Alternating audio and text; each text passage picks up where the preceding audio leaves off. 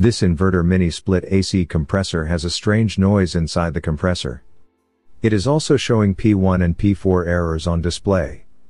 So let's see the problem with this mini-split air conditioner. This is the outdoor control board of this mini-split.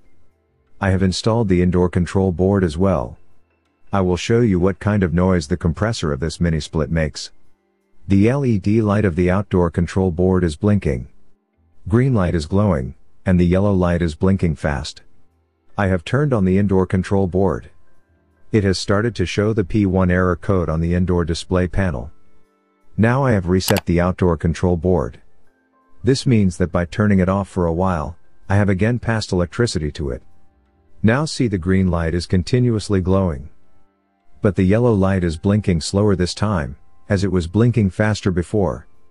It has started the compressor. As you are hearing, the compressor's sound seems strange. And now, the red light has started to glow, and the green light has stopped glowing. And the light is repeatedly glowing in this manner. And now you can see it has started to show a P4 error on display. So it is showing different problems in different situations. Now let's understand what the reason is that the P1 error is showing. I will also explain what components in the PCB board are bad. The P1 error code could be temporary and permanent as well. So P1 error is over voltage and under voltage protection. When the main electric supply we pass through the AC is high or whether it is low. Then the PCB, after detecting it, will show the P1 error. And it stops displaying the P1 error when the voltages get normal. The other reason is if the PCB gets, means any component in the PCB gets bad. So the possibility is that the electricity filtration circuit in the PCB has some fault. Then the P1 error will be shown. Also, if the big capacitors on the PCB are bad or short-circuited will cause a problem in the DC electricity, and the PCB will show us the overvoltages under voltage problem and show the P1 error on the display. The circuit which detects the P1 error gets bad. Still, this problem will be shown. See, this is the P1 error detection circuit in this PCB. Two ICs are installed here. This IC and the other is this one. These two IC works and detects the high and low AC and DC voltages and tells the microcontroller. Then it starts to show a P1 error. Check and repair this circuit if it is faulty. The dual comparator could be faulty, or any resistances around this circuit could be faulty too. Now I have installed the UVW analyzer on with the PCB. I will check it with two methods. I have installed the analyzer wires on the control board with the compressor wires to know whether the compressor is faulty or the PCB is faulty. To check them both, the analyzer plays a great role. Now let's see what problem it shows us. All the IGBT have turned on, but the compressor is not starting. The control has turned off the IGBT. It is also not showing any error now, and this is its behavior. Again, it has turned on the IGBT and turned it off again. I have installed 3 multimeters on the control board.